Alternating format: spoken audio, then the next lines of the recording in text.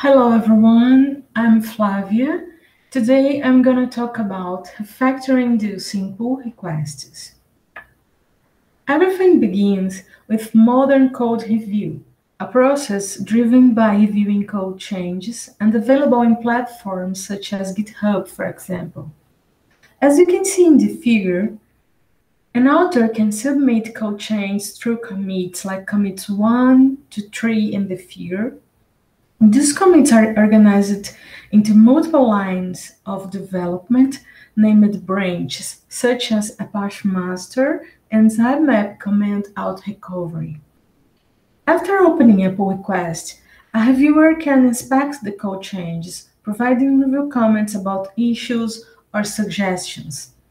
In this context, we realize that the result of that reviewing discussions may comprise refactorings in commits 4 to 9. So, our main objective is to get an in-depth understanding of refactoring-inducing pull requests, but what are they? Now, I'd like to draw your attention to our definition for refactoring-inducing pull requests. For us, a pull request is a refactoring-inducing if refactorings are performed in subsequent commits after the initial commit as a result of the reviewing process or spontaneous improvements by the pull request author. To clarify, this figure shows a refactoring-inducing pull request consisting of 3 initial commits, commits 1 to 3, and 6 subsequent commits performed after the pull request openness, that is, commits 4 to 9. In 3 subsequent commits, you can see refactorings. Therefore, our study explores differences and similarities between pull requests based on the refactorings performed in commits after the initial ones. It's worth mentioning that there's a novel definition because previous research on refactorings, code review, and pull-based development have considered refactorings performed as from the second commit. Now, I'd like to move on to our study design. These research questions drive our investigation. Firstly, we explored the presence of refactoring-inducing pull requests. Then, we investigated quantitative aspects related to code reviewing to find out similarities and differences between pull requests based on the presence of refactorings. Lastly, we manually examined review comments and discussions of a sample of refactoring-inducing pull requests to validate the occurrence of refactorings induced by code reviewing. So let's start by the first step. First of all, we mined merged pull requests from Apache repositories and GitHub. We considered merged pull requests because we could analyze completed review process. In step 2, we ran a state-of-the-art tool for many refactorings performed in merged pull requests from step 1. At that point, we also checked the authored date of the commits against the opening date of their pull requests to identify initial and subsequent commits. After this step, we got an answer to our first research question. That is, how common are refactoring-inducing pull requests? In step 3, we collected attributes related to code reviewing for all merged pull requests, having at least one review. For choose the attributes, we performed a compilation of 18 works. I'd like to show these attributes. In the table, you can see a few attributes such as the number of added and deleted lines that form the code churn, and the creation date and merge date of a pull request, which the difference indicates the time to merge a pull request.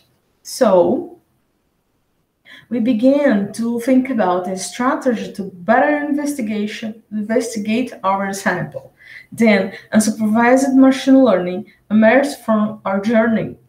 As a result, we found associational learning that identifies natural structures named association rules derived from the characteristics of data.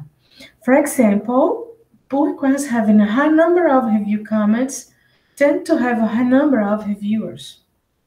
So, associational learning supported us in the formulation of more accurate hypotheses on differences and similarities between refactoring-inducing and non-refactoring-inducing pull requests.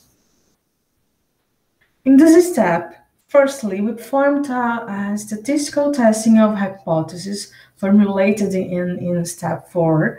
After this analysis, we got the answer to our second research question, that is, how do refactoring-inducing pull requests compare to non-refactoring-inducing pull requests? Then, we carried out a manual inspection of a sample of refactoring-inducing pull requests in order to answer our 30 research question. Is refactoring induced by code reviews? For that, 3 developers intending to mitigate researcher bias during 30 days manually examined, reviewed discussions, and validated the minor refactoring as a subsample of refactoring-inducing pull requests. These are the samples considering data analysis.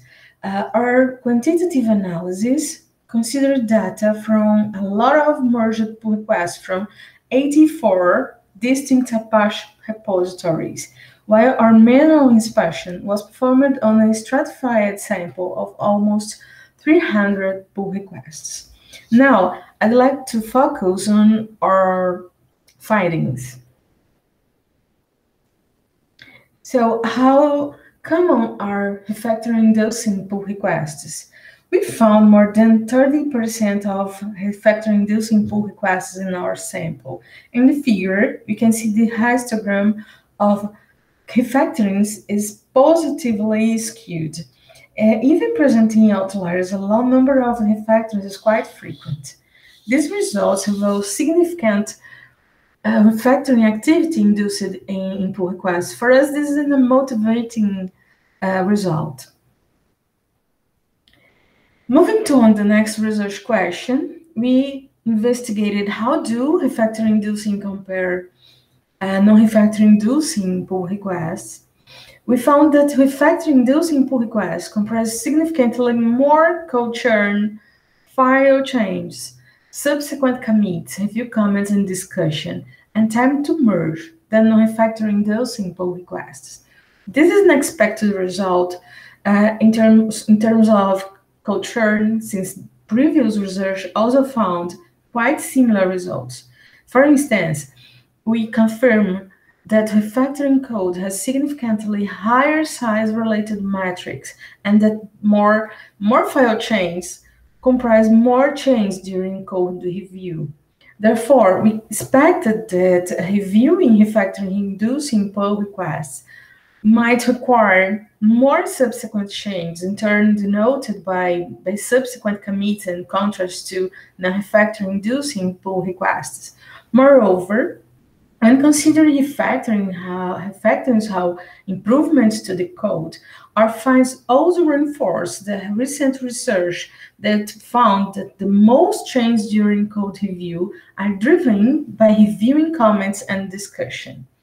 Our findings also reinforce the influence of refactorings on time to merge, concluding that time for reviewing and performing refactorings both impact the time to merge.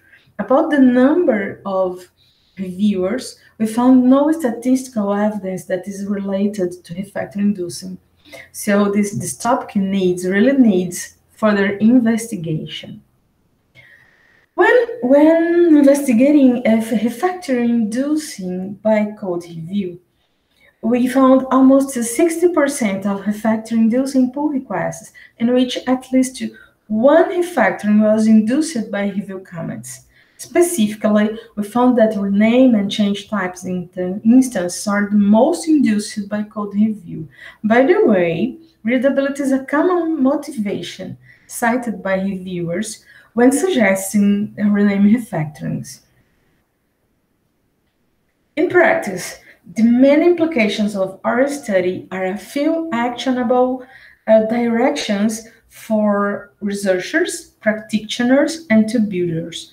First, we recommend that future study design on modern code review with pull requests can make a distinction between refactoring-inducing and non-refactoring-inducing pull requests, or at least consider the different characteristics when sampling pull requests. For pull request managers, for instance, we suggest that they can invite more reviewers when a pull request becomes refactor-inducing to share the expected increase in review workload and the knowledge of design changes to more team members. For two builders, we suggest the development of, for example, bots to recommend reviewers based on some criteria to help the pull request managers when inviting additional reviewers. Um, to finish, thanks for your attention. I'd be happy to answer any questions.